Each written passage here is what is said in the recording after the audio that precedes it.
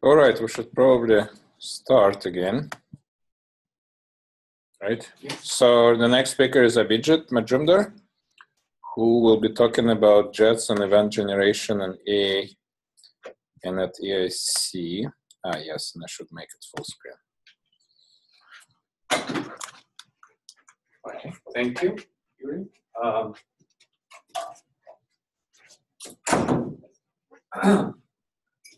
So I'm guessing this might be the only talk on event generation.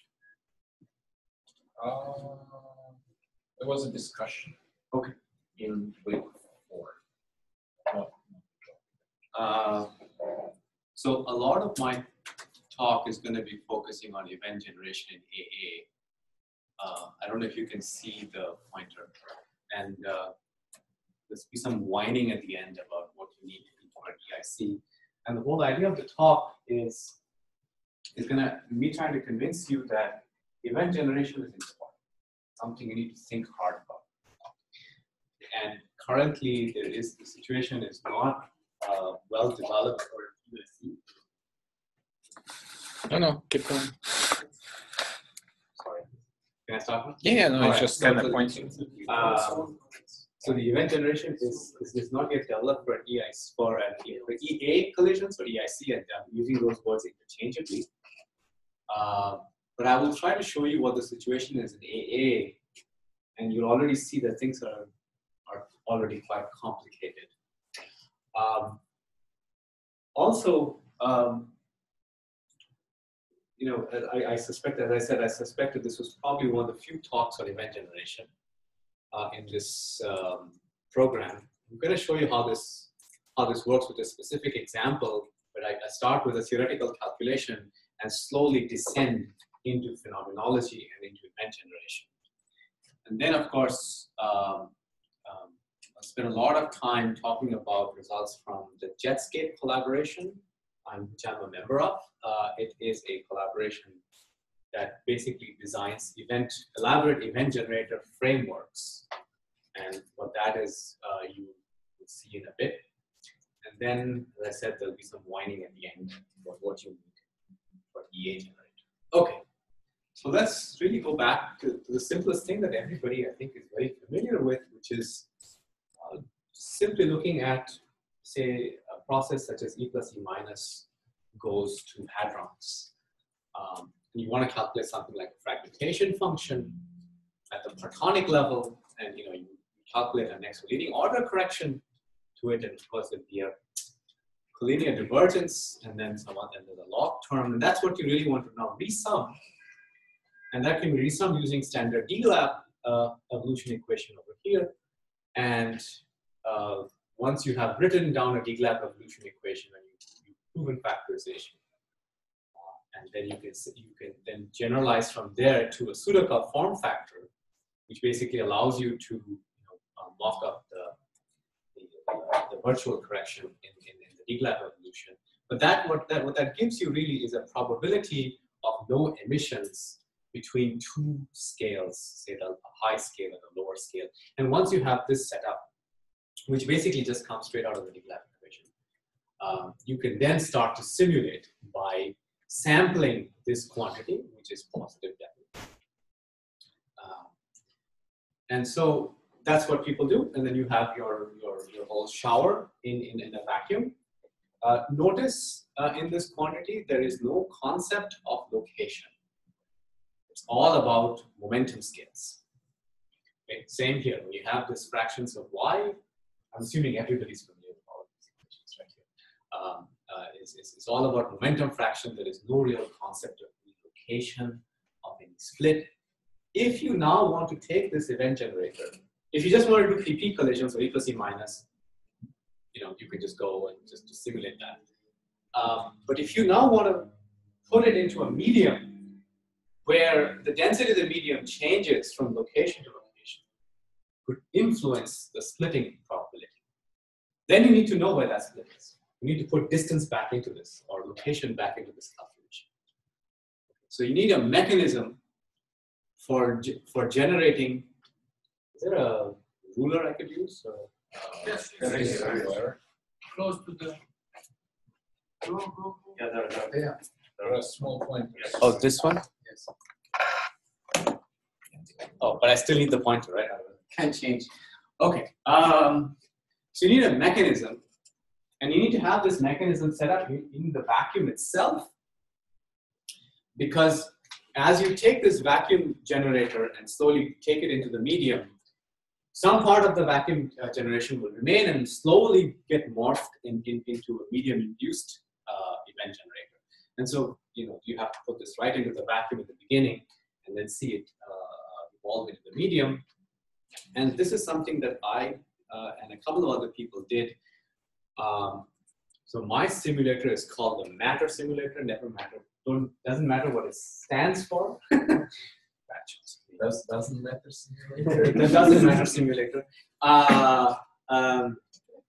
I just want you to get the hang of the names. I'm going to flash a few more acronyms at you. And the reason is that at the end of the day, at the end of the talk, I'll start showing results of simulations compared to data, and there'll be a whole bunch of acronyms in those.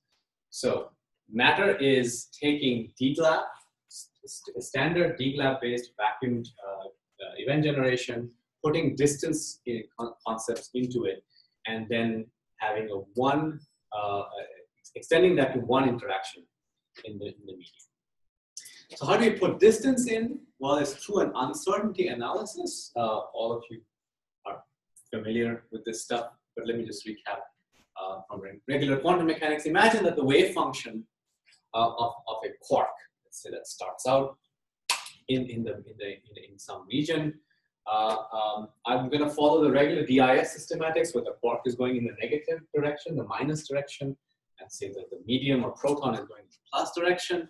So there's a Q minus Y plus. Y plus is the plus location. It's a Q plus Y minus and a perp. Let's ignore the perp for the moment. Just keep track. So what you want to know is that the quark is going in the minus direction. You want to know the Y minus location. That's what you want to keep track. Okay, so you take this and you multiply with this complex conjugate. Again, drop the perps for a while, and then you notice the first thing is that the mean, the mean of the plus component, which is not the dominant component, is conjugate to the uncertainty in the Y minus, and the uncertainty of the plus component is basically what's conjugate to the location. Okay, so this is like a Wigner transform kind of a formalism now, where you basically want to keep track of the Q plus and the Y minus, right? The other quantities are conjugates. So in the simplest DIS diagram, what we want to do is imagine that, so you have let's say you keep the photon momentum the same, you have a quark coming in, and then there's radiation here at location Z, and the other one is in the location Z prime. And you now have a little bit of uncertainty in the momenta that are coming in. They're not exactly the same. And then that uncertainty now becomes conjugate to the mean location, and the mean momentum becomes a conjugate of the uncertainty in the location. Okay? So you basically introduce, usually in a regular DGLAB calculation, delta Q is 0, right? You know all the momenta exactly, right? So now we just introduce a little bit of uncertainty in the momentum to be able to get a distance information. So what uncertainty should you put in? Well, whatever you put in, that should be less than the mean value of the momentum. And it should be such that once you're all set, and whatever distribution you take, at the end of the day, it should reinstate the fact that the mean formation time, that is the mean location at which the splitting happens, is given by the known expression, which is the energy over Q squared, which you can get from regular uncertainty analysis, you can get from next to leading order, first order perturbation theory, and so on. So this is the form. We take a Gaussian, this is the one that we use most of the time. We take a Gaussian form for the Q plus or delta Q plus distribution. Now there's a funny looking width here. Don't get too hung up on it. That width is basically set so that the mean location of the split comes out to be the same as the formation. So then what you get is you get a distribution of locations where the split can take place, and you basically sample that distribution. So very likely that there's a distribution here, then the split could be here, here, here, and you go further and further away, it gets less and less likely. Right? I have a trivial question. Yes. Why not calculate this in coordinate space and see where the integrals really take that contribution? Yes, because how would I need to simulate it. That's the reason. And I want to simulate it in a way where I don't disturb the standard DGLAP simulation.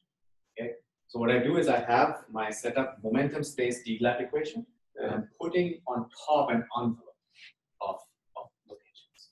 I know exactly what you mean. I could just do this in quantum mechanics thoroughly, right? But I want to simulate this again and again and again. I want to do it. I need to have positive definite weights. I cannot deal with interferences in a simulation, right? Unless they're all model, yes. Yes, that's why I'm modeling this around this. I'm putting an envelope on top of the DGLAP. And how you check your model? I mean, you reproduce this result of calculation in coordinate space in some sense, or you're not interested in that? I'm just trying to understand what's going on. So I can reproduce, so none of this affects the momentum space. Okay, so if you look at standard results that come out in momentum space, this is just setting locations of where the splits would happen. Yeah. Okay, so that does not change the reason it's done this way is that it nowhere does it influence the large momentum components or the transverse momentum components. So entire DGLAP systematics remains untouched. All you get is locations of splits. Trivial question. When I come to small x, I know that splits are inside very narrow area inside the pancake. Do you see from this point?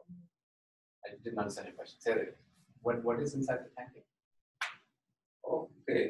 In the graph, you have Jochen axis parameter. Yes. It's known that if Jochen axis is small, all non-trivial dynamics, emissions of gluons occurs in the tiny chocolate. Do you see somehow in your model that your first job is Jochen axis, by the way? So you would not see it here. You would see it here. So after you perform, I mean this, right? You're talking after about you perform some Fourier transformation, you could see this phenomenon, but not at this level. Yeah. This is designed explicitly not to disturb this equation. Okay, this equation is never disturbed. Okay, it remains as it is. There's no information of distance in this equation. We're putting the information of distance sort of on top. So where your split happens doesn't depend on kinematics of the split, so it doesn't depend on, say, emission angle or momentum fraction. Exactly the way as it does in momentum space. Okay? The only but say you take a splitting with z 10 to the minus 5, right? Yes. This happens over the same time scale as z is 1 half. No. Formula or not? No. Labeling. You should think as a labeling. He's labeling this and he calls coordinates. He's labeling every splitting with some name, like he calls coordinates. It's labeling, right? No, I don't think so. Let's step back a bit. So actually, in week 1 and week 3, there was a discussion of Wigner functions. So people which study distributions of a proton, right? They're moving towards Wigner functions. Wigner functions have everything. They have positions and momentum, right? So it would be great to describe it with Wigner functions. To go from a Wigner function to a TMD or a fragmentation function, you have to integrate the coordinate space, right? So the coordinate space is integrated out. And now, as I understand, you're trying to sort of put it back in without doing it really, without going back to Wigner functions and doing it properly. You're just trying to I'm trying to add on top of because the first thing is I cannot disturb this because there's a simulation routine for how this works. Because it's too much work to write the difference simulation. I don't mean that negative. No. So it's if by writing you mean coming up with a simulation routine, then yes. Wigner distributions are not even positive. That's the problem. That's the problem. But this is factorized. So this is a factorized Wigner distribution, right? So I take the momentum part and that becomes this. And then there's a position part, right? Which is what I'm simulating, right. which is on top of this. Now, whether you believe this factorization, right? Oh, you're assuming that the factorization. That I didn't understand. Actually. Yes. So I'm not sure how your rho comes into the. What rho? Oh, this one. Rho. The density. That rho. How does it come in? So so from the DGLAP evolution equation, I know Q plus or the off shell is. Which is CP plus or something. No, it's all in large component is minus. This is the Q square. So I'm doing a DGLAP simulation, okay? So I know the Q square at every split, right? I know the large energy component and I know the Q square. I know the large energy component, which is the minus, right? And I know the off-shellness of the parton, which is Q square. That I'm simulating by using regular pseudocode DGLAP simulation. Once I have that, then I have a distribution of the uncertainty in Q plus. That gives me a distribution of locations where the split could have happened. Right, so Gaussian though is an ansatz. Yes, absolutely. Q plus, you're saying you can find from Q minus and Q squared. Yes, so Q squared is Q minus Q plus. Q dot is Let's assume. okay. Okay. So that is Yes, so I know Q plus. 1 over Q plus. I know Q plus. I am making an ansatz for delta Q plus, and I'm dialing the width of the ansatz so that the mean formation time comes out to be energy over Q squared. From whatever. And then the answer question is, can you check that this ansatz maps onto something that small x exists? I'm not sure how. Which I need, if you can, you have a clear result that I can attach, like I can calculate, I can do that. It's called BK equation. But he's starting from DGLAP. How can you pretend to go to BK? Equation, yes. He's starting from DGLAP formalism. Right. Well, there's a double log regime, right, where DGLAP and BFKL overlap. Yeah, But I'm not That sure. would be interesting. Okay, now I think I understand your question. You want to see if I can get the spatial distribution of splits that I would get. Right, so in you know the the spatial Q plus. calculation of, in the dipole calculation of. Right, so your delta Q plus is conjugate to x minus. Mhm. And x minus, so your quark is moving in the minus direction, Yes. right? So, and so small x evolution can be put completely as a property of the quark wave function with Yes. all these emissions. Yes, Small x, we kind of know they're ordering Mhm. in x minus, Mhm. and then one could try to go from there and see if you get anything like a Gaussian, which would be a bit, I think it's a long shot to get the Gaussian. Yeah, okay. Like I'm not, okay, so I tried a couple of different things. Okay, the question is, how sensitive are you to the choice of the Gaussian? The Gaussian is the easiest thing to simulate, right? Okay, you could try something else. The thing is that you're always dialing the width so that the mean formation time comes out to this. Okay, and I think this is also something that comes out of BFK. Right? If I know the energy and I know the option that's required, that's the formation time of the split. Period. Right? So this is designed to reproduce that. You dial the width every time. Now, there's a distribution around the width. Okay, I don't know what constrains that. So there is where I assume the Gaussian. Okay? Sufficiently Good.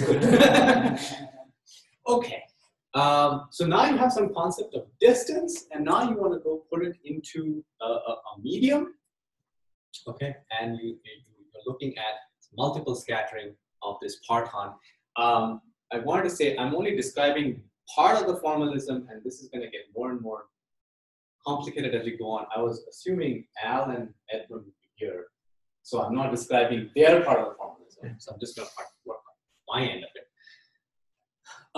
So you have a quark which has a large Q minus, as I said. It has some transverse momentum, which if you follow this soft linear effective theory kind of quark counting arguments is usually denoted by the scale lambda. Lambda is something much smaller than 1. You should maybe say lambda Q is still much larger than lambda QCD. And you have some off-shellness, which is given by lambda squared. Okay, this now is going through the medium and is going to have multiple scatterings. This is the amplitude side, this is the conjugate side. And the momentum of the objects that it scatters off have a transverse momentum, also of the same order as the transverse momentum of the probe. And this is simply like thinking of it as a dipole approach. The size of your dipole is roughly 1 over the transverse momentum. So that's the kind of things that you're scattering off. Usually these are called Glauber gluons. So you resum all of this, and you now consider the case of emitting a gluon that now has multiple scatterings. This blob is the same as this blob, it's just put over there to make the drawing easier. This is now all set up in the formalism of deep inelastic scattering on a large nucleus. So I'm going to start with the part where the virtuality of the originating of the parton or the quark that goes in is still large. Okay, I'm assuming that this q squared, this is really easy to find.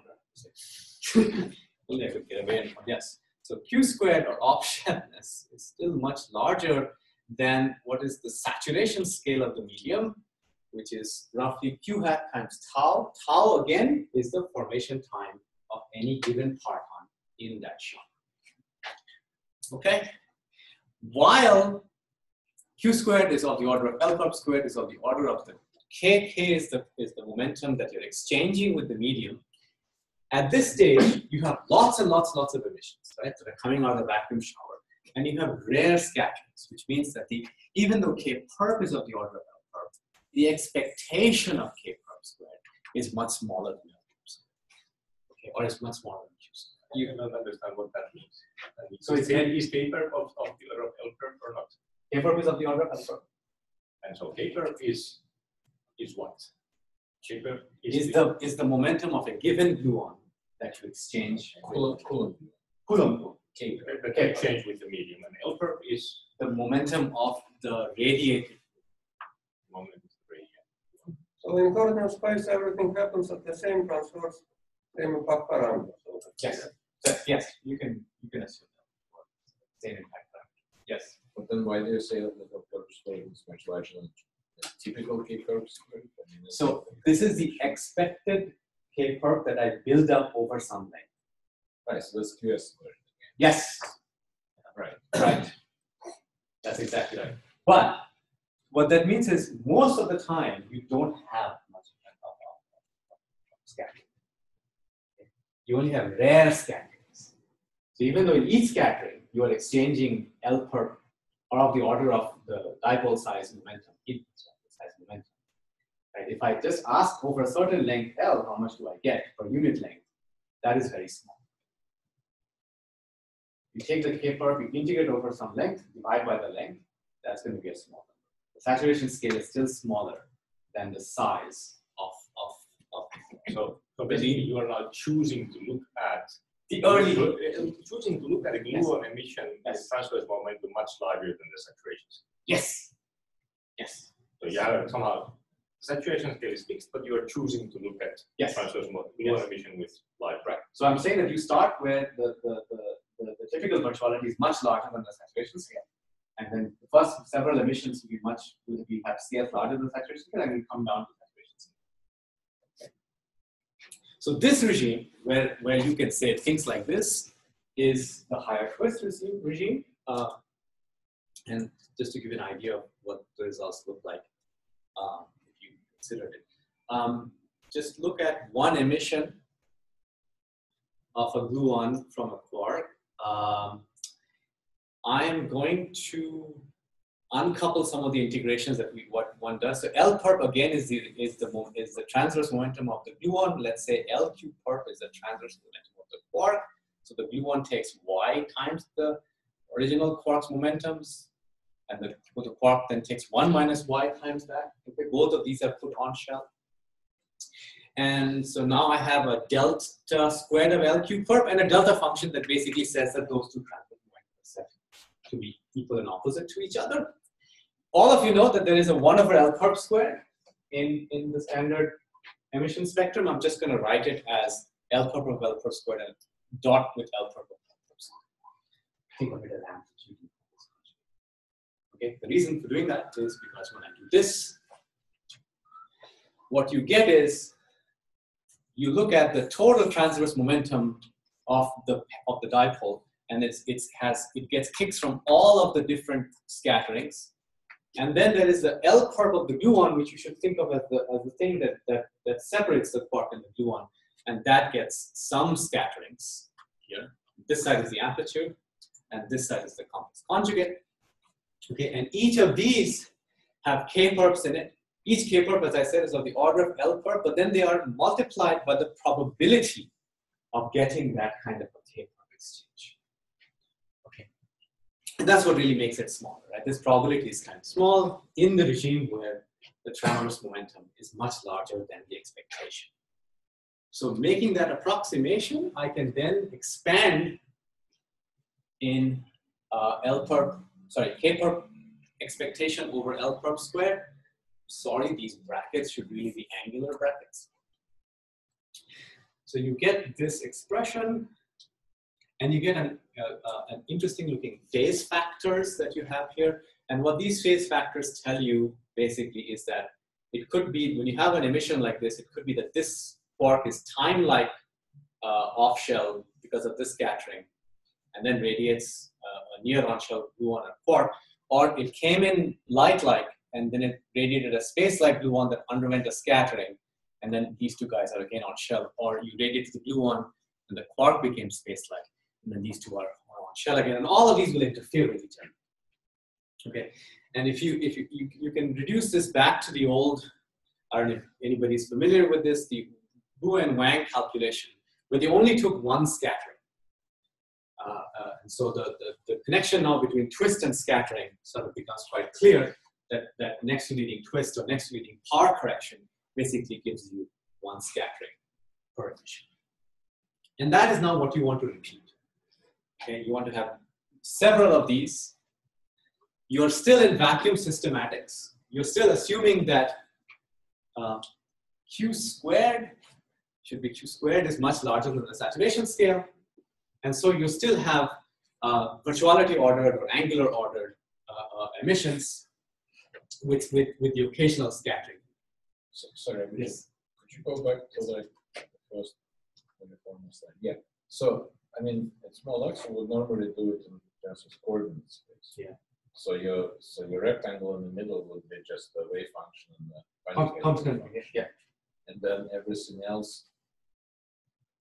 Well, at least in the small x regime, you can just write Wilson lines, which will incorporate all the exchanges. Mm-hmm. And so you wouldn't have to. I mean, if you want, then you can expand and power the one over squared. Mm-hmm. In principle, you have an full order expression. I mean, that's what you have here as well, I guess. Yeah. I'll get to your. I mean, so we will have both of those. Okay. We will have the case where you have the L perp much larger than the saturation scale. You have the case where L perp is order of the saturation scale as well, and there's a whole question of how do you merge these two. So this is what I meant by, I start theoretically, but I'm going to slowly wander into phenomenology and generation. In this formula, you assume that L perp is larger. No, not here.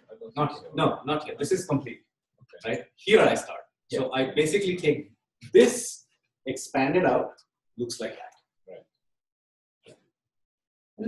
Expansion around I canal of building emissions around I canal line. In coordinate space. In coordinate space. It's the size of dipoles, I think. Your y is not small, right?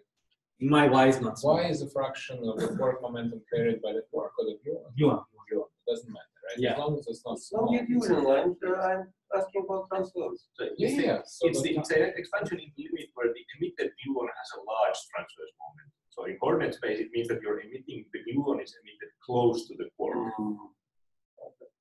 Closer than 1 over the saturation. So you're saying it's like positions of the. It's not. No. Or it's a quark and gluon, which are. It's the opposite, because it's a hard emission.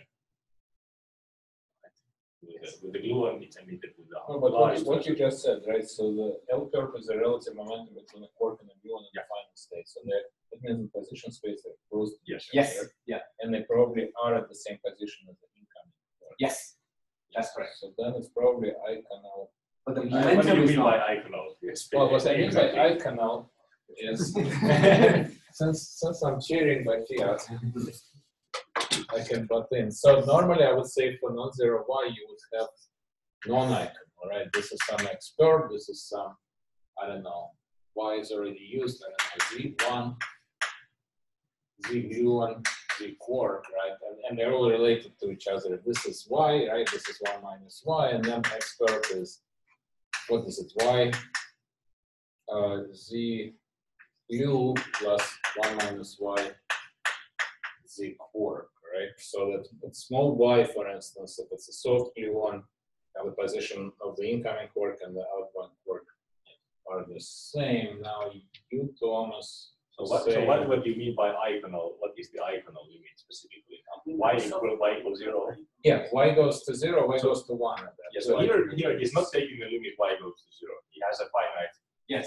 The y is finite. Yes, that's what I said. But the quark, y is finite, but the coordinates of the gluon and the quark in the final state are close to each other compared to 1 over the saturations. Right, and if they're close to each other, they're approximately equal to x. So Yes. it's also in some sense. Yes. Can I go on? Sure. We would never interrupt. No, this is the reason you come to INT, right? I love having this discussion.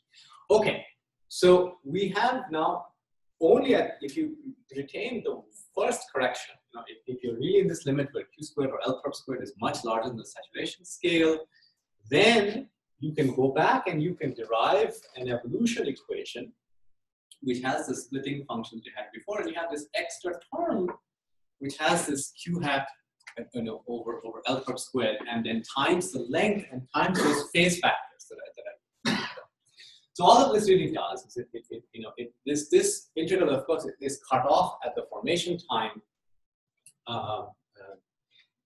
by our uncertainty analysis that I said.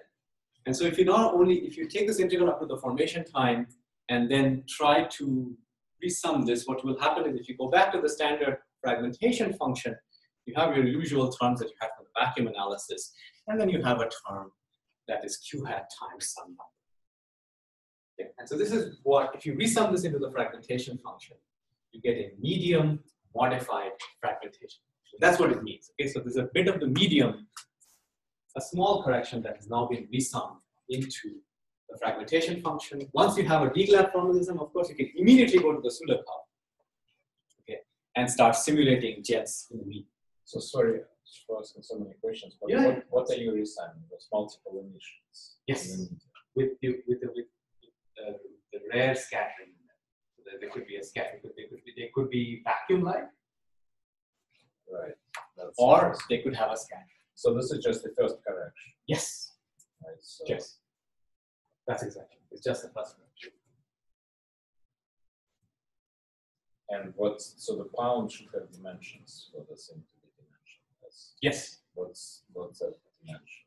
Oh, it would be the integral of this quantity, right? That brings it back to 1. So if there's a 1 over L perp squared, actually, I should say, and then there is a length. So it's q hat length over L perp squared, or over q squared. But then you don't have. So when you say you have D-glab, it's D-glab in the logs of what? Logs of L perp squared, right? Yes. So this is not. This is a twist correction. Right. So it's not really D-glab.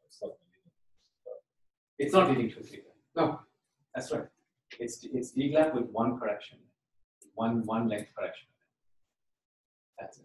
Right. That's a whole separate discussion we may have. I would write, you have a higher twist operator, you write a separate evolution equation for it, and try to put it all into one equation.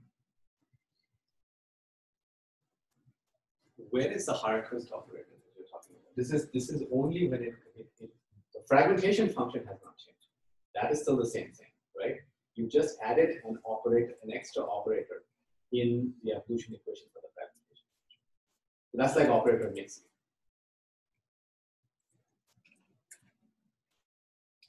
Right. So usually the D-glab fragmentation function, when you evolve, it only mixes with itself, right? Yeah. So now you have it mixing with one other operator. So what's different twist? Huh? Different twist. Of different twist. How to twist? Yeah. Of twist, no, of twist too. Then you should not call argument twist. I'm not following. There is no dynamics. I mean, the statement is that it's not going to be a leading or even sub-leading log resummation. D-glab is the resummation of logs of Yes. Your organization scale. Mm-hmm. The correction you're including, this Q-hat pound term, is not of that type because it has one curve square. But I have other. I could absorb other constants along with my But it's not a constant. It depends On Q squared. your. Not a lot. It depends on our curve square, right? Yes. Q squared. Yes. So in a non-logarithmic way. So Yes. therefore, it's not an R3. Yeah. Non-logarithmic correction. Yes. And So- the standard procedure is if you have, and we had discussions about it at the higher state, I remember, if you have, operators of leading twist and higher twist, if you're writing low Q square type of D-log equations, then they don't mix. The leading twist operator would have its own equation, the higher twist operator would have its own D-log equation. For if you're looking at structure functions, yes. You're looking at the effect of the structure of object on the fragmentation function. This is not like, I'm not mixing a fragmentation function, twist 2 fragmentation with a twist 4 fragmentation function. I'm not doing that. No. This is a. So what is the quantity that the D-log equation is written for? For the fragmentation function. Yes, so could you write the definition? You can erase such a beautiful picture. So it is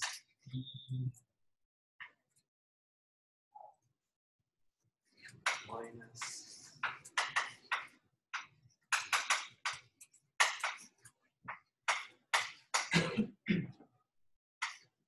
you're not going to get me to write in the correct order.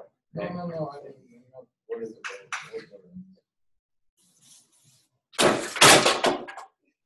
Sorry, that's supposed to happen. It's like the highest saying, this is supposed to happen. It happens every week a few times until people get used to it.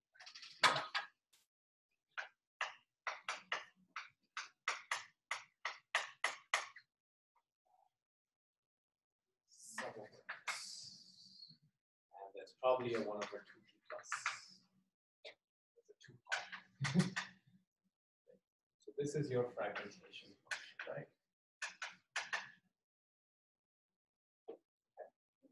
So, and I wanted to see how. So then when I calculate this at next to leading order and next leading order, I'm including diagrams like that, right? And now I'm also including diagrams like this.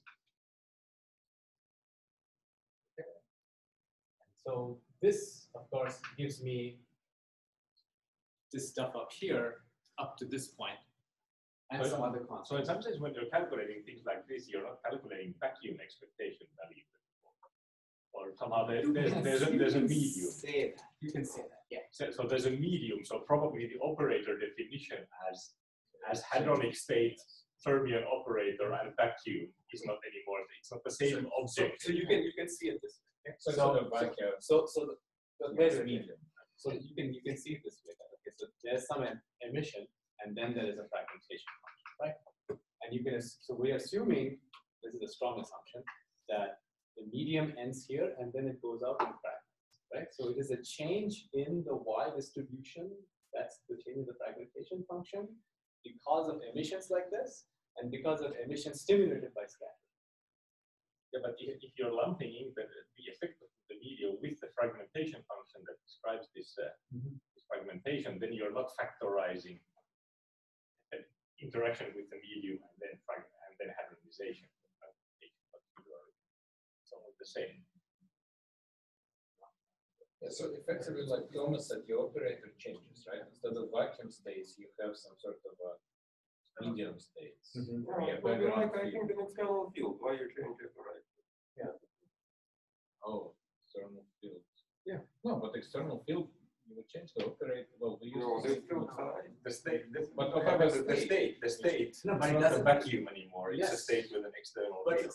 this is in the assumption that you can separate the jet from the and then the medium. Okay, so there's a medium portion and then there's a jet. But I think you're trying to absorb the medium portion of the equation. Not the entire medium portion. Okay, just the part that affects the shell. Well, let's put it this way. Where in the definition of this operator is that little blob that gives the view on the T-channel view and the Coulomb view on the rod in the diagram on the right? It's in the Lagrange. So that's It's in the Lagrange, some interaction. it's in the evolution. Right? When I start looking at Yeah, but if I look at it, you have an equation for yes, which In that, involves things like the fermion operator psi, the vacuum state 0, and the hadronic state H. Which one of these is it that knows about the existence of a medium? So eventually it will have to come in here, right? So there has to. Why?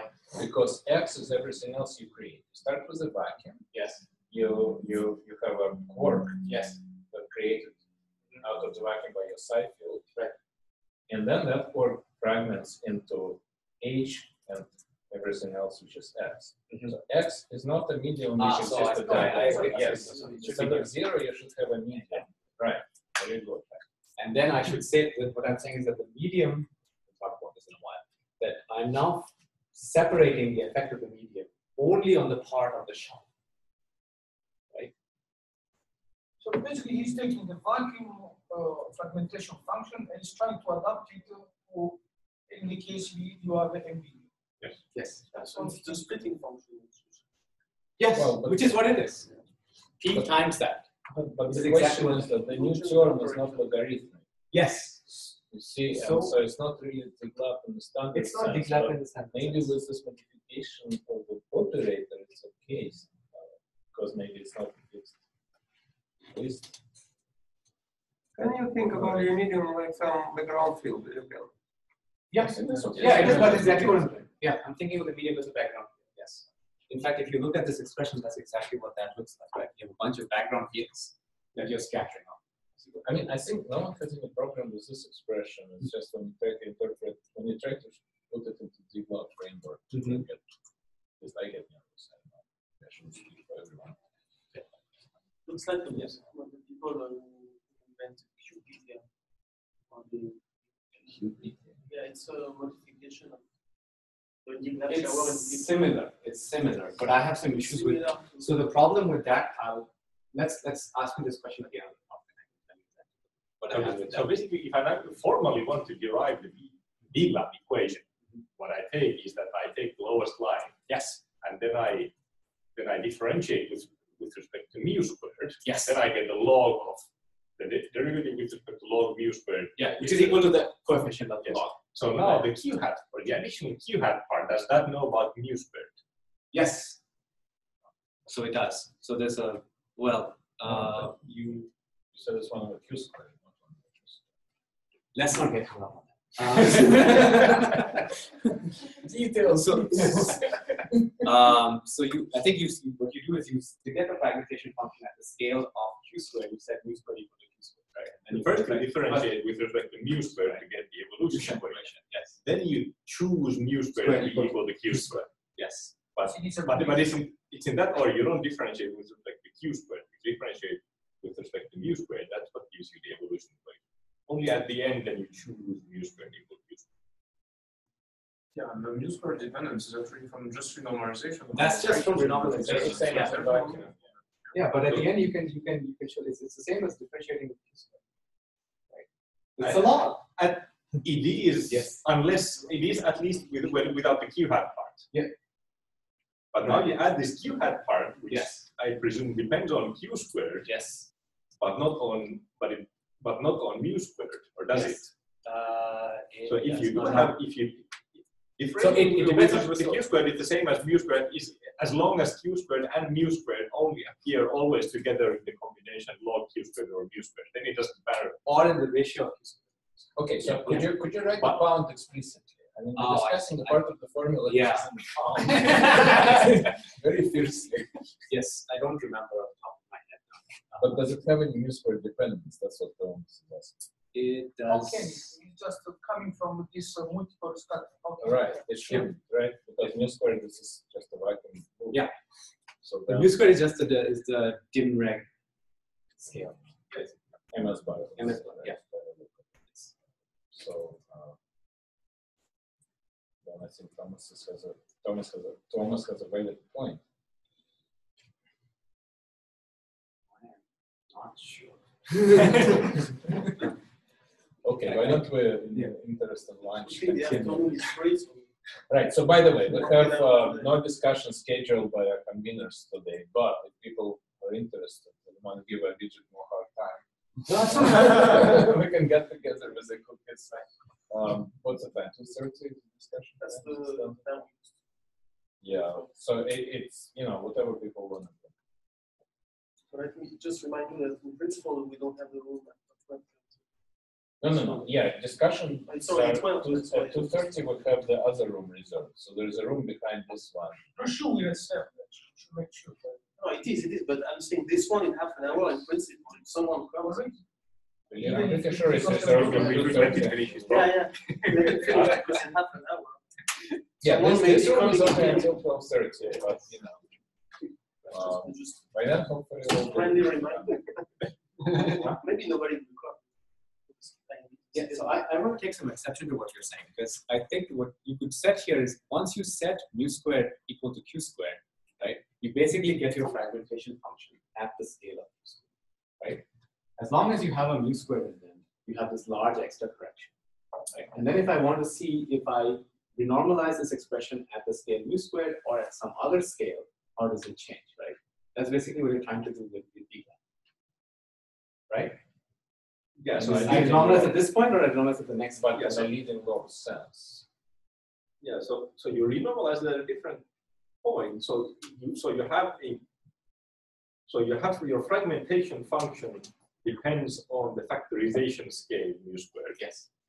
And then what the Diglap equation tells you how it depends on that scale. Yes. Right. And so it's only afterwards when you put mu squared. I mean, then so you have a fragmentation that function that depends on some scale mu squared, and then you decide to evaluate this at the scale mu squared equal q squared. But at this point, you have already derived the Diglap equation. Yeah. Weird But now if I have a correction to it, right, then as I set mu squared equal to q squared, I see that my fragmentation function at the scale q squared has an extra term. I think you That- should that's also the put issue. that correction term inside the interval. It's outside. Because when you take the differentiation with respect to mu, it does not depend on you, and your differential equation did not change, your physics did not change, you get the same evolution equation, and your whole job is gone.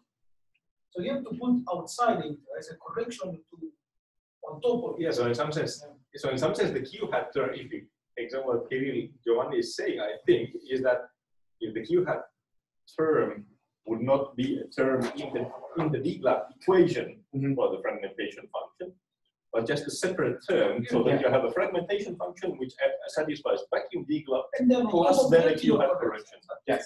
Yeah, exactly. Because again, the Q hat term, I mean, Diglap only knows two things: mu and factorization, mu f. Yes. There's no Q there. So if this Q hat term is just a function of Q, not a factorization scale, you just put No, outside the wait. So how do you know that the scale is of a fragmentation? you should have mu f in that equation. Then you're setting Yes. mu f equal Q. Yes. But in Then- that Q hat, you Yes. don't have mu f, you have Q. Yes. That's the issue. Yes. So yeah, that's why it should be out of the bracket. No, but if I change, wait a second. If I change q squared, right? If I now go from q squared, if this wasn't q squared, if it was q squared plus delta q squared, okay, and I want to now find the fragmentation function Are of you q saying squared that plus also QT will change? yes, How? because that has q squared in it. But how? You don't know. No, but does it have Q square or mu f? Q squared has So q that's squared in it. the issue. No, but if I change q squared, let me ask this question. Okay, so I have a fragmentation function at the scale q squared. Okay, and I get to that by setting mu squared equal to q squared. I've now defined my fragmentation function at the scale q squared. Okay, now I go to q squared plus delta q squared. That's fine, but what No, wait, let me finish my sentence. Okay, so now I would say I change mu squared to q squared plus delta q squared. That just sets the vacuum part out, right? But this term also changes. Oh, if it doesn't depend on q It squared. depends on q squared because q squared has changed. You could evolve this by running up by taking derivatives with mu. You can also run with derivatives of q, right? And then to make formalism correct, you should add by hand the log of q square over mu square, so that when you have a differential equation, it gets into as a correction. Otherwise, it is wiped out. That correction. As it stands, looks like it's like a log of 4 pi. It's there or it's not there. It doesn't matter in that. Well, it's there. If you absorb it, then it depends on the q squared of the equation, right? That's the It should problem. depend on log of q square or mu square. Why log? Because otherwise, when you take a differentiation with respect to log of mu square, that term, it disappears. All your job is gone. Nobody will appreciate it anymore. So my point is that if I can always, when I said mu square, there's some confusion here. I think that we should. No, but I understand perfectly what you're saying. Yes. Anytime you have a variation in Q square, all your formalism will be affected. But you should tell this extra term, how is it affected? How? You should tell. Either you put outside on top of it as an extra term, or you should design in a tricky way so that when you take the derivative to the log, it does not disappear. It stays as a plus. So it's like it's like more formal way to add it, or outside the square bracket, or you add the in with the log so that when you take differentiation, you still stay there. Okay, I think, can I keep going? Yeah, why don't we continue? I think we agree to disagree on this issue. Right. I'm going to keep insisting that I can do that. I can set mu squared equal to q squared and differentiate. We're going to keep disagreeing. Okay. Most productive way. Okay. So that's once you have a DLAB set up with this correction, then the rest is trivial. Right? You just put it in into a pseudocurve. You can then simulate the whole jets, and they get modified by this Q hat term. That is true when virtuality is large. When virtuality comes down to the saturation scale, again, this should be Q squared times Q hat tau. When virtuality comes down to Q hat tau, then of course it's no longer accurate to do single scattering. You have to have many scatterings that you have to consider. And this is the standard PDM-PS regime. So now what happens is if you consider what the lifetime of a parton is, which is about lambda squared Q squared, the lifetime is quite long. And so over that lifetime, it can have many scatterings. And this is now simulated not using DGLAB, but by using a rate equation, where you basically calculate what is the probability of an emission being stimulated by having many scatterings. So you follow that probability until that gets up to 1, then you have an emission, and then you start the whole process again. And so this is modeled, again, 2 acronyms. There's LBT and Martini. And these are the 2 event generators that model this kind of physics. And I expected Al and I'd want to talk about this stuff, and so I didn't make any more slides on this. They're on their way. Okay, so in this case, of course, the energy is still very large, but the virtuality has come down to the medium scale. You can also have partons where both the energy and the virtuality have both come down. So these are basically strongly interacting partons in the medium. So most of these end up being absorbed by a medium. You cannot describe them with PQCD. They have to be modeled again. The scale of the parton is more or less the same as the scale of the medium. And you can use ADS-CFT, and I'll show some simulations using that. I don't know why it flickers like this. There are a bunch of people who worked on how to do this, but the calculations that we are using are from the people on the bottom line. So this is often called the hybrid model, where they take a full developed vacuum shower and they drag down each of the partons. Okay, so this is our picture now. You have a shower that is in the vacuum. You have some portion of this where there are many emissions and the occasional scattering, which I'm saying I'm trying to resum into the DGLAB equation. There's a region where you have many scatterings and few emissions, which is the PDM-PS regime. And there is some tricky transition between these 2 regions, which we have no idea how to simulate. Outside, you can have soft radiations where both the energy is small and the virtuality is low, and these are strongly interacting with the medium. Of course, this is the picture in a static brick. If you put this in a quark-gluon plasma, which is now evolving as the jet is going through the medium, then this barrier between these 2 also begins to move. Okay, so that's something that has to be simulated. I'm going to skip this in the interest of time and just move on to the next thing, which is that after that, if you want to simulate what happened to all those partons that went into the medium, if you simulate the medium with the hydrodynamic simulation, what happens is this deposits energy in the medium, and this energy, part of it, flows with the jet. Okay, and so you have these wakes that are generated in the medium. Some part of that will be captured back when you try to cluster jets.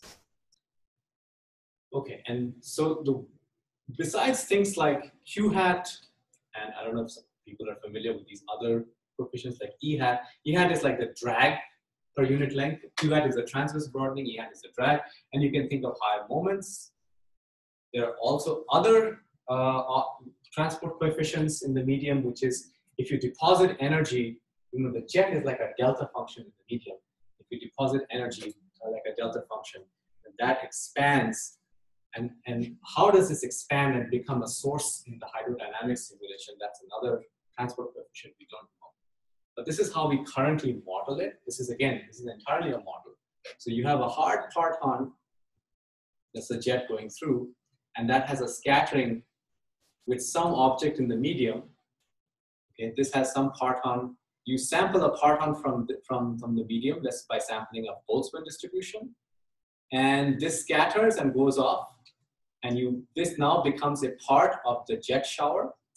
And it leaves a hole in the medium, which you also track. Okay. And then this guy can again have other scatterings, can have emissions.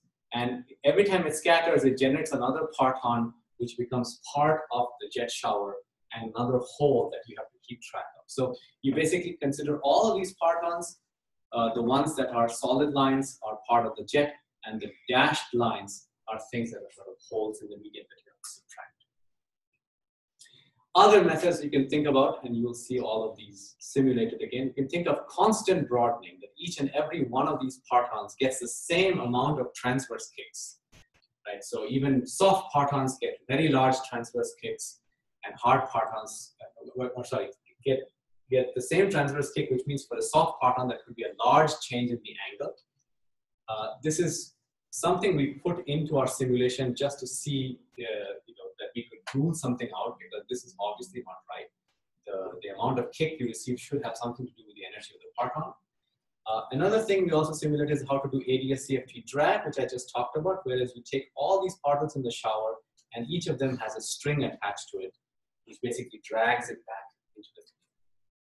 So all of this together now, you also now have to consider how to hadronize any of these partons in the once it comes out of the medium. Hadronization includes hadronization of partons that escape the medium, which is what we were talking about, and hadronization of the medium, right, which is excited behind the parton, which is obviously breaks this kind of thing. So, and also you need a mechanism for doing hadronization where you could go from proton-proton collisions to heavy ion collisions smoothly. Right? It has to be the exact same formalism, so that when you take the heavy ion collision and you roll it down, make it small, make it more and more peripheral, it should go back to the same thing as a PP collision.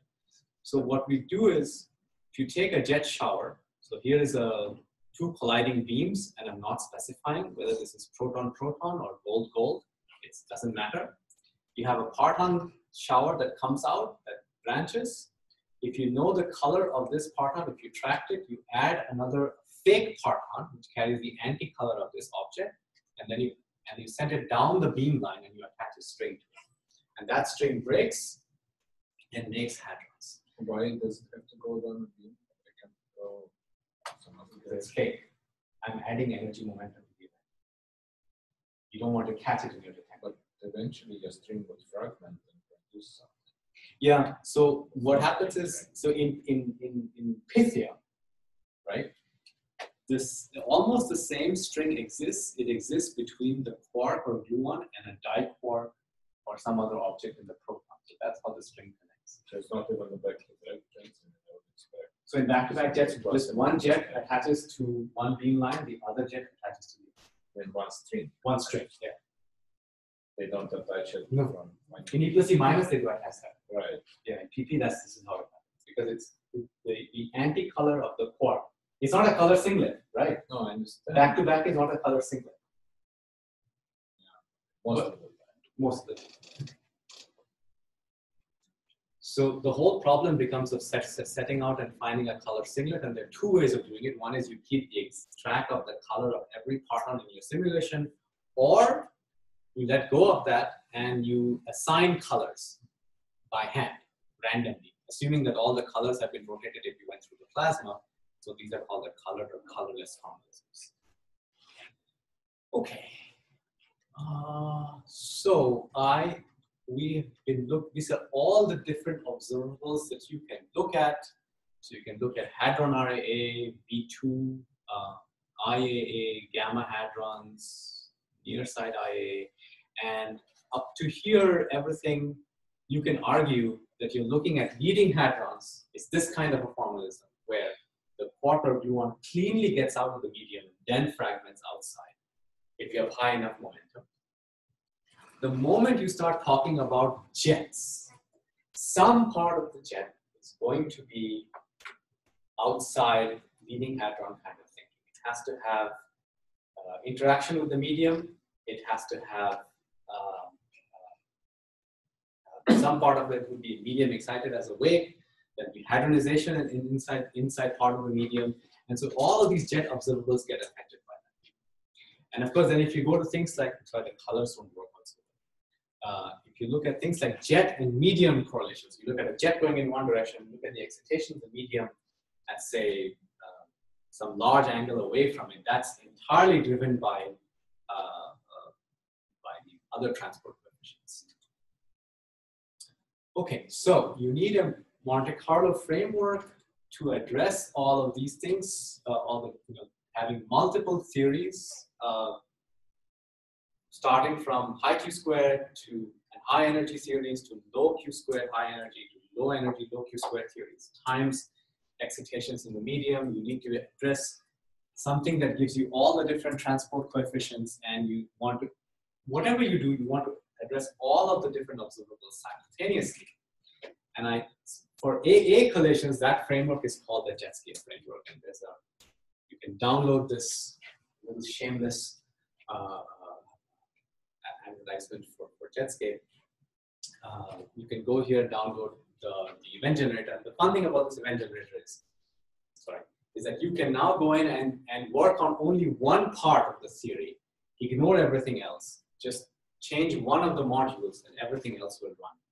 And you can see what the effect of your change was in the entire story of the collision.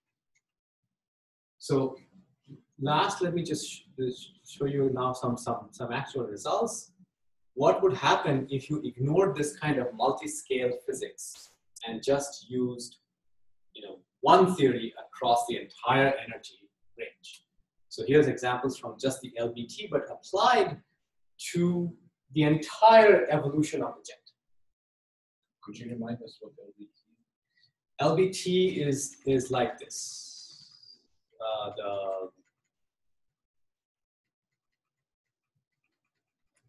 Go back fast enough. Yeah. BDNPS. Think about that.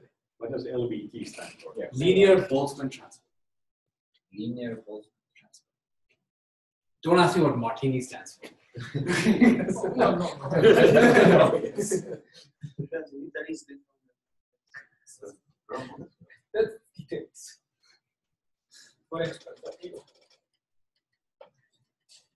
Yeah, I just want to get those acronyms out of the way. So the matter means the stuff we've been discussing all this time, and Martini is when you have a rate equation. And the same is with LBT. It's also a rate equation for multiple scattering.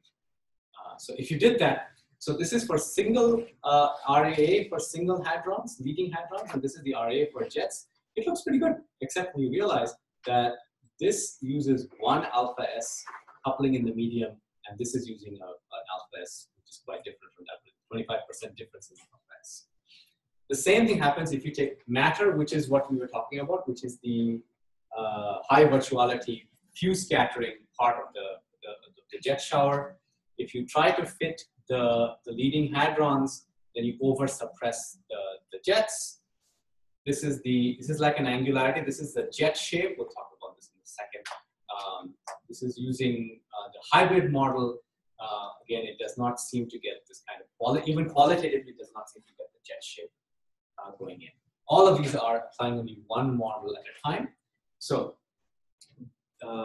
this is what we are doing in Jetscape is we are taking all of these different models of energy loss and applying them parton by parton, depending upon the parameters of the given part. If the energy and virtuality is large, you apply in medium equilibrium. If the virtuality has come down, then you apply ADMPS. If the energy and virtuality have both come down, you apply ADSCFT. Okay. Then you could go in, download this, and just change any one of these objects that you would want to change. Comes with a standard hydro simulation. All of these things happen automatically. How does this work? So let's look at how matter works for starting out in PP, because you want everything is done. You look at anything in heavy ion collisions, you divide by the resultant PP collisions. So how does that work for PP? Here's the jet cross section. We actually do better than Pythia on PP. This is the cross section of jets with R of 0.3 and I think R of 0.4, or maybe the other way around. Theory divided by data. This is the dijet, the away side distribution of the jet energy. So you look at a jet in one direction, look at a jet in the other direction, and you look at the distribution in the dijet, the away side jet momentum divided by the leading jet momentum, which is xj. Again, the black points are data and the red points are from our simulator. And now the thing that I was talking about, that results for single hadron suppression, leading hadron suppression, and jet suppression within one formula, which in this case has matter and LBT. So it has a high virtuality shower, which is medium modified, and it has a low virtuality multiple scattering shower on a hydro using the hadronization that I just talked about. And you can get both of these now with a single coupling with the medium, which previously was hard. Sorry, what's the difference between left and right? This is jets, this is leading hadrons. So in both cases, the black points are the data and the red and the magenta are simulation. V2, azimuthal asymmetry of leading hadrons and of jets. Again, another illustration of what would happen if you only used one formalism and not the multi-scale approach. That's this green line. So it doesn't have this rise with the data, which the Jetscape thing does. Now, it doesn't come completely on top of the data, and that's because we're not doing the hydro event by event. That takes an enormous amount of time, but it's been well established now that doing event by event hydro tends to push these up by 5 to 10%. So we're hopeful this will work out as well. Event shapes. So looking inside the jet and looking in angular bins inside the jet and seeing how much energy is in each of these angular bins. This is how the PP does. So you see that the red line is our event generator, and the blue dashed line is Pythia, and we see the Pythia and Jetscape are right on top of each other, and neither of them is on top of the data. So you're off by about 30% in the PP. And this is still a problem that is not yet solved. If you wanted to go forward and see, well, what does it do if I did event shapes in lead-lead or in heavy ion collision divided by PP? And now you have all the different models that I talked about, the matter and LBT, matter with ADS-CFT, and the matter with broadening, which is just adding the same broadening everywhere, which we know is a wrong theory, and so it completely fails. But the matter plus LBT seems to have the same structure, where it is an enhancement at small radius, a depletion at intermediate radii, and again an enhancement at larger radius. It doesn't.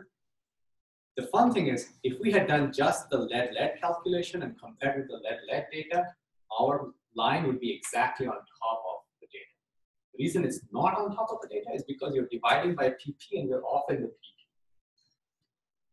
Okay, so that's because the PP is higher. When you divide by PP, this side comes out lower. So if you just read PP to go through the data, just give the data in PP and divide by that, saying This will work out. yeah, this will work. Yeah. We've checked that. Yeah, this is just a tuning issue. But then the question is, you want to do it physically, understand why both Pythia and us don't get the angular distribution at large angles. Okay. I think I made that point already. Yes. Okay. And then, of course, also the fragmentation function.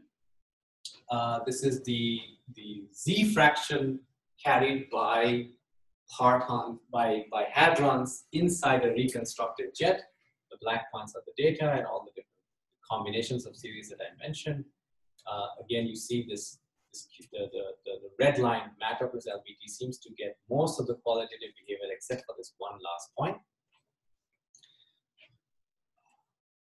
So I would say that the outcome of doing this kind of phenomenology and event generation is that you get a good description of most of the data. There are minor discrepancies in PP, which need better tuning. There are still discrepancies in AA, where you need some better phenomenology.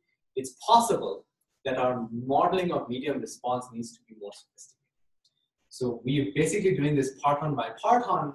It may be that you really have to do a kind of hydrodynamic response and then try to put that into the jet and then see if that gives us this, this enhancement here, or maybe the enhancement here has some effect as well. Plain broadening doesn't seem to work. You really need a kind of this kind of recoil mechanism where you pick up a parton from the medium. And so the next question you want to ask is, how sensitive is it to that recoil parton? How important is it that that parton have a thermal distribution? Currently, it's only been done for a thermal distribution, but I think that's something we are checking right now, that if you change that distribution to something else, would it still work? So you have some part of it which is like pure theory, but then it's surrounded by in this envelope of phenomenology and event generation. And you need that to be able to get all of this data simultaneously. Okay. And now, this is like in those Avenger movies where the credits have rolled out, and then they're telling me about the next episode that's coming up. This is the EA dedicated program. Yes. So you've got to say something. Something about EA. So the problems are, if you wanted to take this and go off into EA, the problems are you don't have any hadronic energy loss. There's no way to do that yet. No clear way to do that. There's no hadronic response. That is, if you have some partons or hadrons from the jet that deposit into the hadronic part or deposit into a nucleus, how does it excite modes in that? No hadronization in a hadronic medium. There's no simulation of the event activity. That's a whole other discussion we talk about. Of course, there's TMB, PDFs, GPDs, spin-dependent objects. None of these are simulated currently. And all of this matters. So just to give you an idea, if you go back to Hermes data, which is the previous EA experiment, and if you look at just the leading hadron suppression, same theory that I just talked about here, but just slightly different phenomenology. One uses a vacuum fragmentation function that is evolved with the thing we just talked about for different nuclei. We'll follow the blue line. And that gives you a Q hat of about 0.08 GeV squared. It's about a factor of 20 smaller than what it is in heavy ion collisions. So how do you get Q hat using vacuum? The fragmentation function is vacuum. Oh, The input fragmentation is vacuum, but then I evolve it up with the medium modified data. Okay. And then you say, okay, what are the predictions for the energy dependence? Pretty good. Predictions for Q squared dependence. All of these are without any kind of, it's only one parameter, which is Q hat with a split. Now, the same thing is done again by my collaborator, Xinyan Wang, and looks at the same data, but in his case, his initial fragmentation function is modified to include some medium effects. And if you look at his Q hat, it's a factor of 4 smaller than that. So what you extract, even though the theory is the same, the envelopes are different, the phenomenology is different, the extracted parameters turn out to be different. even in simple analysis. So if you want to do a full thorough extraction of properties of a medium or of hadronization in EA collision, you need a sophisticated event generator. That was my main pitch.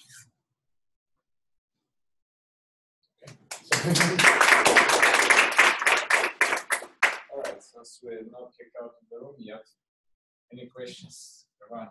Just a little comment. Can you go back to the formula we were discussing? Sure. Very quick.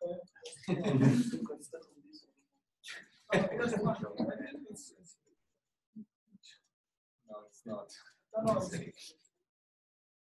That QL times pound should be inside of P y plus QL pound parenthesis which multiplies. It is. It is a modification of the kernel, not a. It is. Bracket. No, you should do P y plus QL. No. Why the kernel? You are modifying the kernel. No, Q doesn't have the log Q score. That's the problem. That's the problem. Well, yeah, I agree. But That's the problem. He's modifying the kernel. So you have to have capital P y plus squared pound, which multiplies the square bracket. Then everything is. Then Well, I think see this the expression. expression? I don't have any problem with this B of Y being factorized precisely the way it is, because B of Y, what that tells you is that you have a quark that fragments into a quark and a new one. Yes. And even with the medium, basically the structure of that vertex is going to be the same. Yes. So I think you can still factorize P of, it's the same P of Y that multiplies You can show the this. P, so you can factorize it like this. The question is whether you should include it, whether it influences the D-glass evolution or not, and that I think is the one we agree to disagree on that. That's the thing. This thing squared is more like very loosely Q bar Q, right? Operator. And if you square this, you have Q bar Q over 2F plus I's included. So if you're thinking of writing operators, this is a different twist operator. yeah. But I guess it depends. And therefore, plus I might come from the X state in your brackets. But somehow no, it comes from the medium. so that's the weird part. That's the weird part. But the fact that it's the P of Y, the functional form of P of Y, just depends on the fact that you have a quark emitting a gluon. And this first emission vertex is the same. So I would remind people, people who are as old as me and go beyond, there was a Miller-Chu or JLR equation, right? D log 1 over x, d log q squared, so L is not here yet. I think it was for xg. So there is a linear term, of course. All right, maybe I'm off by some 2's and pi's. And then there is, oh, don't ask me. So I'll take a page from a widget, I'll write it down. I mean, there's probably at least an alpha squared and some color factor and something depending on the R squared is a radius. R is a radius of the proton or nucleus to make it dimensionless. So they wrote an equation like this, right? And then if you write it as D-glab, right? So think of it as evolution in Q squared. This is non-logarithmic in Q squared, right? And usually, strictly speaking, you say, well, what is this xg squared? Really, it was an approximation for some 4-gluon operator, whereas xg was called a 2-gluon operator.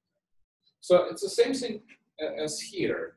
Right, so this is really a hard twist object, so it shouldn't enter, right? This 1 over Q squared is not going to give you a log Q squared if you integrate Q squared. But so what? This is the point I don't get. Why do you insist on this being a constant? I insist on. I mean, not having a 1. What happens if there's a 1? So you integrate the log. So what? I think so. Purists and maybe purists are right in this case would say that you should write a separate D-glab for your 2. So G2 you write D log squared. And you could do that equal to some. Well, let's write very loosely, right? And then you have another evolution equation for your G4 or maybe what? Yes. Say this operator is And they could mix with each other. have P tilde Right. G4. No, and that's But that's exactly what Mueller-2 is, right? It's mixing. You're mixing. This is now influencing this object. But it's more like because it's an X evolution, this was allowed. It depends. G4 was a genuine part, but it also has a kinematic part, which then does not separate from G2. Yeah, it does not. No, the fact is that d over d log of x naturally mixing twist, right? No, that. D over d log of 1 over x. So it's an evolution. Yeah, so if you right, so that's what I'm saying. It's natural. Because it was written as evolution in X, That's why mixing was allowed. But if you insist on writing D-glab evolutions, I think you cannot go. You It cannot also mix. depends if it's a light ray operator or not. I mean, you could have G4 in a gauge invariant form, but you could also have this kind of derivative by conquering of polarization. Yeah, but this is also you should also be aware that this is exactly the same. This is a fragmentation, structure function, and so is this. Right? They're both of the same both on the in state distribution. No. Say in this case, one is incoming, one is outgoing. Right? You're taking an incoming PDF, and this is an outgoing fragmentation function. Whereas in this case, both are of the same time. They're both outgoing states, or both incoming. Both incoming. Both incoming states. Yes. No, I understand it's not exactly the same story. Yes. But I think there is. I think in that case, you can make the twist argument that they're both on the incoming state, right? There is no operator mixing, or unless you have this X thing. I don't see how you can stop that. Or it's not going to be.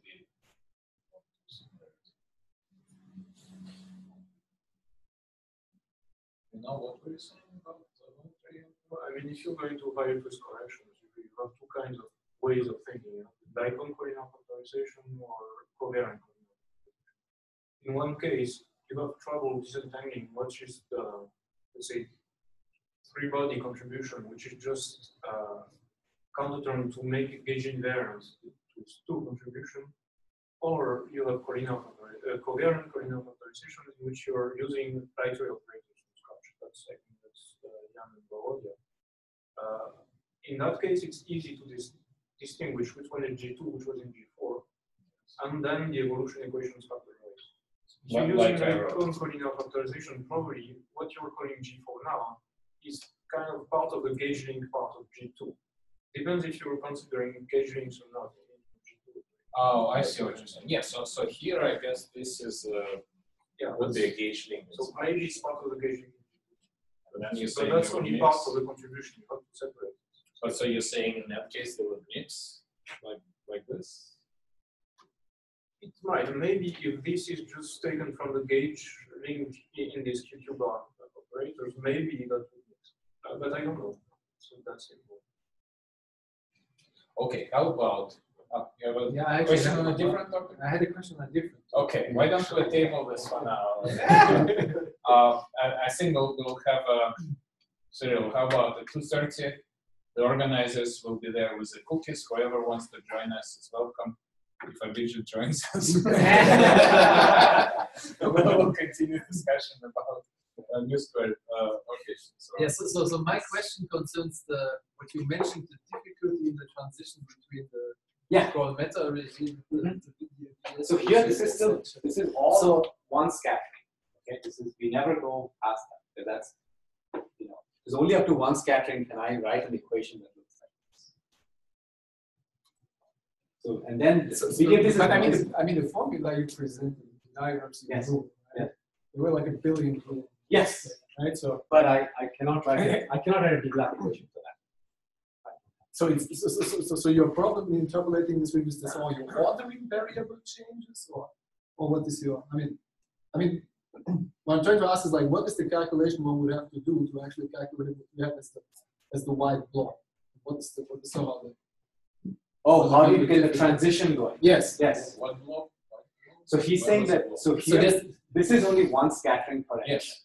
Or no scattering, right? So you have. Asking how to do all of this. Well, no. The question is how to transition. How to transition from this to this, right? Yeah, That's what you do have all to of this, right? Yeah, so I think that you probably have to do double emission calculation, right? To see, because the two things happen. One is that these emissions are no longer angle ordered. They're just separated in time, right? There's one emission and after a long time there's another emission. Whereas in DGLAB, they're all angle ordered, right? So somehow that ordering is broken down as you go from that phase to this phase. But there's still all that information time, right? Shouldn't just be In production time. Yeah. So What is it that prevents you from taking BDMPS and going to the appropriate kinematical limit and recovering what you were doing in the first step? What is it that's there that's missing in the BDMPS? So what's missing is include? Yes, very good question. So what's missing is things like this in BDMPS, where the first line can be option, time-like option. So it's a question of having a time-like offshell incoming part on. Yes. So these interferences are not. So if you were able to do the BDMPS calculation with finite Q squared, then in principle this would span that the would whole cover machine. everything. Is that what you're saying? Eventually he wants to write it as DGLAB. I don't know why, but he wants to write it as an evolution of Q squared. Yeah, but let's get it. If we don't want to go that way, we don't So if you do BDMPS with time-like virtual incoming parton, then from that you should be able to, in the appropriate kinematical limit, to get this too. So you would have that wouldn't be BDMPS anymore, but yes, if I could, it's like a generalization of BDMPS to a. If I can derive everything, I can simulate everything. Yes, that's fine. So, but all of these make some kind of approximation, right? So in this case, the approximation was that this is much larger than K1. Okay, and then you have some expressions that you can deal with, and then it actually looks like it can. I mean, I understand the arguments that have been presented, and we can have this longer discussion. But at least here I can write it in this form. Okay, but if I have multiple scattering, right, there is no ordering. See, in DGLAB, the other thing you do is that you assume that like this guy is very virtual compared to these two, right? You don't make that assumption in BDM. They're all the same. Ordering is information time, right? And this is why you assume this, right? The information time goes. I That's the same. I would turn it around and say that because the virtuality is large and the large logarithmic correction is really when you decay into two things which are very, very on-shot compared to the parent. Right? As long as you can keep doing that, you have DGLAB. But in BDMPS, this guy's virtuality is pretty much the same as this guy's virtuality. It's pretty much the same as the next virtuality. So that's a completely different regime. And how do you I don't know. But so are you saying if you go back to this controversial slide with the splitting function? Sorry, no, let me do it again. Yeah. If you want to include multiple scatterings, do you expect as high powers of Q hat pound with some coefficients, of course, appearing in the structure? Is there some conceptual issue to go beyond one scattering? For one emission, that's what it is. One emission, but also one exchange, right? If you have no. Yeah, many. So for many exchanges, you will have more and more and more. And so what happens in BDMPS, by the way, what happens in BDMPS is they completely ignore this part. Right? Well, they're taking the small x. No. Because they're saying that this has no rules. The vacuum has no effect on this, right? It's completely dominated by the series here. Right? The multiple scattering induced emission is much, much larger. So there is some at all. Without this. Right, without the without the vacuum term. So they just ignore the vacuum term now. There's no vacuum term. Right? In a BDMPS quark, if it entered a medium where it did not scatter, it would not emit. Right, I think the one that is subtracting the vacuum part. Yes. So that is basically this is taking this part and just imagine this is not there. So you take this and all other higher powers of this and we sum that. Right, but why you sum with the same kernel? That's what I don't understand. Not we sum with this concept. Not with the same kernel. Why you multiply by the same Q1? Same P2 function. That's how it comes out. That's how it comes out. I'm not doing it by hand. But bottom line is multiple scatterings, of course, will come in as high powers of Q. Yes. I thought that was the question, right? That was how to go to that other picture. That's part of it. No. But I think part of the thing is that the hash tag depends on Q squared. But the point is that but if you kept all of these terms, the problem is that you can do this for single emission. Okay? Yeah. And you can do that for multiple emissions. If you ignore all of this, only keep this, you can do multiple emissions. Multiple, just get Emissions. I've already done some multiple. oh, you're just solving your evolution equations. Yes. Yeah, but that's then that's a question. So Right? I can do multiple emissions in the limit where this is large and this is small, or I can do multiple emissions when this is large and this is small. Yes. I can't do it when they're of the same size. Right. I think if I remember again, L and Edmund are not here, but Dean also worked on it. It's something about the deviation has to be out of the medium to generate double logs if there is some. And, that's just so they have this double log limit where they want to look at, right? Yeah. That's fine, but that's a leading contribution in some sense. But look, I'm not qualified to start a discussion on that. I'm not sure there's not people that don't thought enough about that. I don't know. Better to wait for Anya to get here. Yeah, we can actually have the discussion tomorrow. Amazing. I'm fine with either. Okay, any other questions? If not, let's think a bit again. So those of you who just got here, the procedure is in about 5 to 10 minutes. We gather in front of daily waiters, spontaneously form groups that go out for lunch if you're interested in lunch. It doesn't have to be one big group. In fact, it's actually recommended not to go on together.